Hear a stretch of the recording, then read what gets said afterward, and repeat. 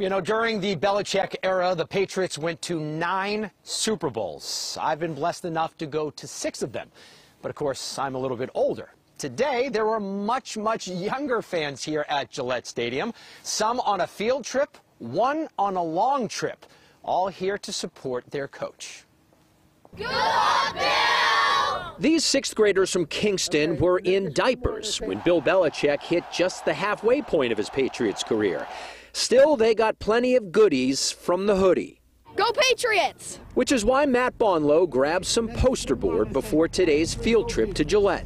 I did a sign that said "Good luck, Bill," and so, since he's kind of leaving today, I just wanted him to have good luck after he leaves and what he needs. And I had my whole class sign it, and I just thought it would have been nice. He's been here for a long time, longer than you were alive. Way longer than I was alive, double. A sign is one thing. A cross-state trek is next level.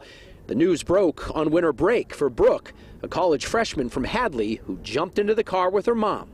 You drove how far to bring your daughter here? An hour and a half. All to be in the shadow of greatness. I knew I wouldn't see him, but I just wanted to be here. Brooke has seen 3 Super Bowl victories, greatness her entire life. Again, 18 years. And saying goodbye, not face-to-face, not even inside the stadium, meant something. I grew up watching the dynasty, watching them blossom, so it's been really great.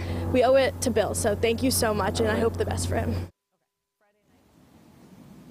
Wow, and talking to Brooke, you could actually feel just how sincere she was about her feelings for the Patriots and Bill Belichick. And Lisa Hughes, I have to say, these kids these days, they know nothing but happiness and joy and success for the New England Patriots, and fingers crossed that over the next several years we see more and more of that. Yes, it would be nice to relive a dynasty.